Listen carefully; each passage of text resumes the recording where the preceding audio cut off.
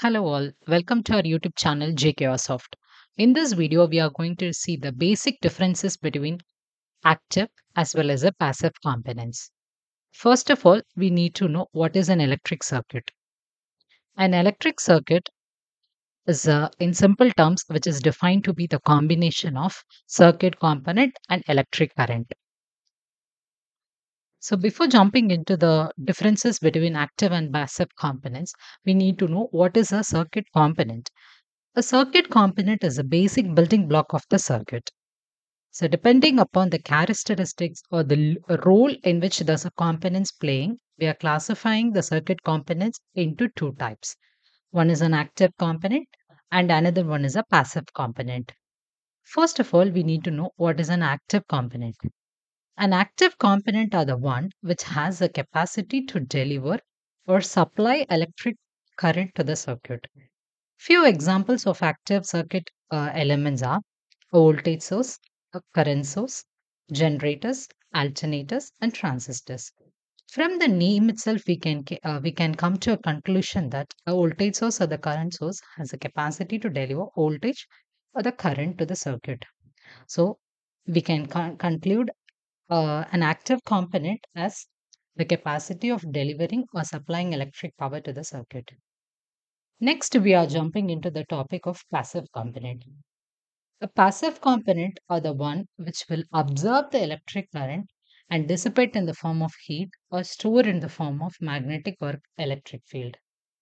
Few examples of passive components are resistor, inductor, capacitor, and transformer.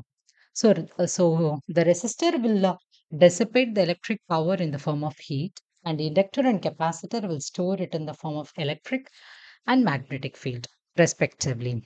So next, we are going to see the differences between active and passive components from the definition we saw earlier. So, in terms of role in the circuit, active component will act as a source and passive component will act as a load. For example, here in the circuit, so the active component is a battery and the passive component is a bulb. So the active component will be on delivering the electric current, and the passive component will be on observing this electric current and it will be glowing. So the battery is an active component, and the bulb is a passive component, which is a load. Next, in terms of functions, an active component will receive energy in the form of thermal, chemical, and hydraulic energy, and it will convert into the form of electric energy, and that will be dissipated in the circuit. Whereas a passive component has a capacity to absorbing all the electric energy and convert it in the form of heat, light, or rotation, or even it can store in the form of magnetic field or electric field. For example, if we take a fan as a circuit, so the load will be the power. So that power will be dissipating, and the fan will be on storing the electric power and it will rotate. So this complete circuit will define the function of active and passive components. Next, in terms of power delivery on observing. So in terms of active component, it has a capacity to deliver as well as absorb the electric power. Whereas the passive component has only the capacity to absorb the electric power.